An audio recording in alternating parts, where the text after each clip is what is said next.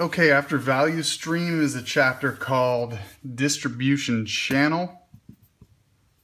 Distribution channel.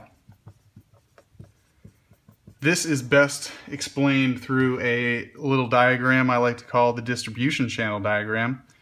Think about this is your everyday grocery store. Grocery. Put a little door on it. We got a person here going in, they're shopping. Here are the shopping carts out front. Whatever else you want to like to think about at grocery stores. Maybe there's some windows. All right, you get the idea. Grocery stores are a distribution channel for lots of different foods.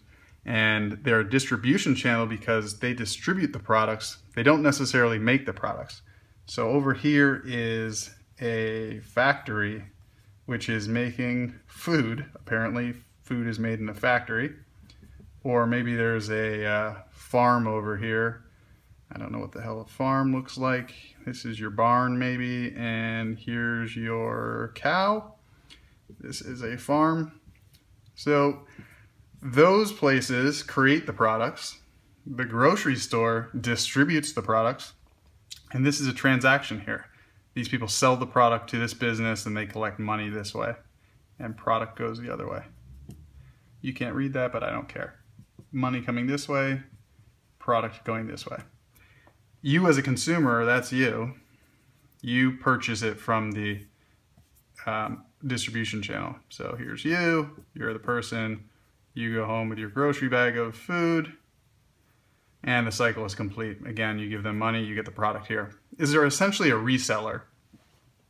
You probably could have figured this out just from like a 5-second explanation, but I felt like drawing this picture.